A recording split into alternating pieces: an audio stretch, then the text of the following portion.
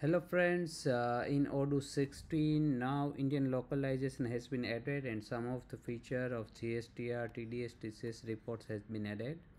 We will see in this video how TDS will be applied on new Odoo16 Indian localization. I have created one vendor bill here and let's put a price 100 for easy calculation and 18% GST and 10% TDS on the service invoice 194J. And here you can see the base amount minus TDS plus GST and all the total is the same.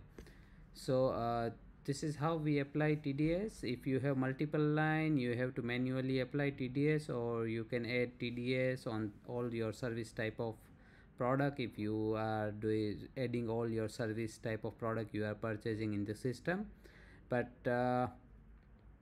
as per the Indian standard, the best practice here is we apply TDS on overall bill, because the TDS bill will be always TDS applicable. There will be no chance that in one vendor bill there will be multiple type of TDS and some line without TDS and some line will be with TDS, because TDS invoice will be always TDS invoice.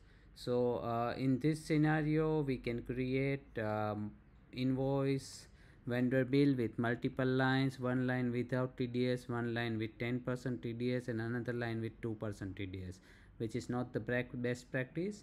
So here Serpent Consulting Services comes up with another solution where we created vendor bill here, and that's our custom solution here, where you can see the vendor bill here. I will add a product and then you can add a product price and the default GST here, and as soon as you do, you can apply the TDS on overall invoice, and then I can select my TDS here. So I will select 10% TDS here, and then you can see the overall TDS calculation, GST and then TDS from the base amount. Now the another limitation of default feature is, for example, if I paid advance and I want to deduct TDS from advance, and then on overall vendor bill I instead of 100 rupees invoice I want to deduct TDS from 50, because 50 I paid already in advance and I want to deduct on the 50 only. So we have that feature here. The TDS base amount I can enter manually, otherwise it will take the default base amount. So I put the default amount here and my TDS will be computed accordingly.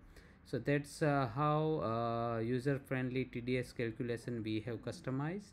For the module or customization or implementation, you can always reach us on contact@serpentcs.com. Thank you very much.